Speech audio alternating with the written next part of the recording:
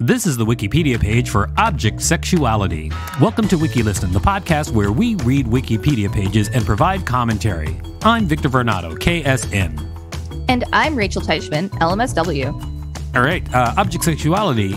We don't really want to spoil what it's about, but sometimes people marry pianos. Object sexuality, or objectophilia, is a form of sexual or romantic attraction focused on particular inanimate objects. Individuals with this attraction may have strong feelings of love and commitment to certain items or structures of their fixation. For some, sexual or close emotional relationships with humans are incomprehensible. Some object sexual individuals also often believe in animism and sense reciprocation based on the belief that objects have souls, intelligence, and feelings and are able to communicate. We don't kink shame here at WikiListen. Research. In 2009, Amy Marsh, a clinical sexologist, surveyed the 21 English-speaking members of Erica Eiffel's 40-strong OS International about their experiences. About half reported autism spectrum disorders. 6 had been diagnosed, 4 were affected but not diagnosed, and 3 of the remaining 9 reported having, quote, some traits. According to Marsh, the emotions and experiences reported by OS people correspond to general definitions of sexual orientation, such as that in an APA article on sexual orientation and homosexuality, which refers to sexual orientation as involving feelings and self-concept. OS awareness and advocacy.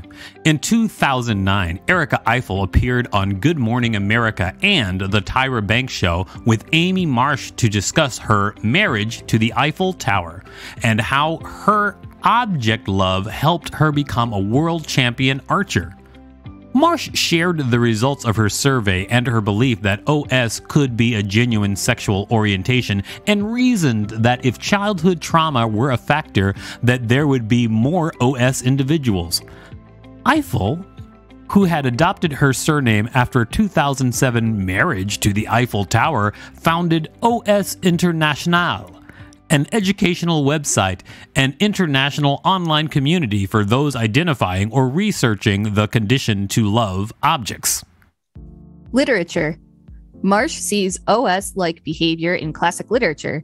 In Victor Hugo's The Hunchback of Notre Dame, Quasimodo loved the bells, caressed them, talked to them, understood them. From the carillon in the steeple of the transept to the great bell over the doorway, they all shared his love. Claude Frollo had made him the bell ringer of Notre Dame, and to give the great bell in marriage to Quasimodo was to give Juliet to Romeo. In popular culture, this article appears to contain trivial, minor, or unrelated references to popular culture. Please reorganize this content to explain the subject's impact on popular culture, providing citations to reliable secondary sources rather than simply listing appearances. Unsourced material may be challenged and removed. May 2019. They put that up there in 2019. Nobody's done anything about it. It's 2022. Real life. In 2007, Erica Eiffel married the Eiffel Tower. In 2010, Woman's Day magazine listed 10 romances between people and things, including the Berlin Wall, a fairground ride, a body pillow, a Nintendo video game character, a Volkswagen Beetle, the World Trade Center, a steam locomotive, an iBook, and a metal processing system. And a metal processing system? What? How? A March 2012 segment of TLC's My Strange Addiction featured Nathaniel, a man emotionally and sexually attracted to his car. Nathaniel told Anderson Cooper that he was also attracted to jet skis and airplanes. In 2013, an Australian woman, Jodie Rose, married the Le Pont du Diable Bridge in France. In 2016, a man was refused permission to marry his computer. In 2020, a Russian woman, Rain Gordon, married a briefcase. Music. Big Boy's 2012 solo album, Vicious Lies and Dangerous Rumors, includes a song called Objectum Sexuality.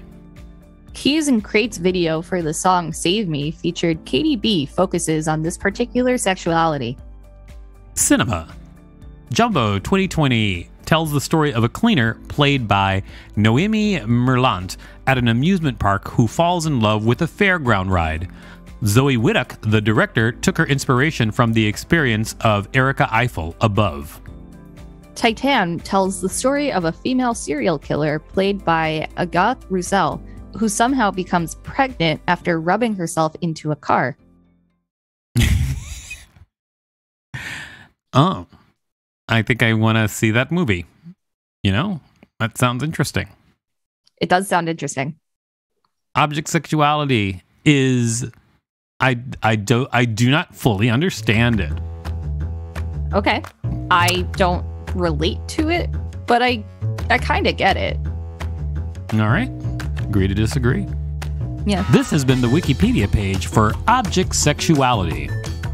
Thanks for listening to WikiListen. You can find us at wikilisten.com and on all social media at WikiListen, except for Twitter, which is at wiki_listen. If you'd like us to read a particular Wikipedia page, please let us know.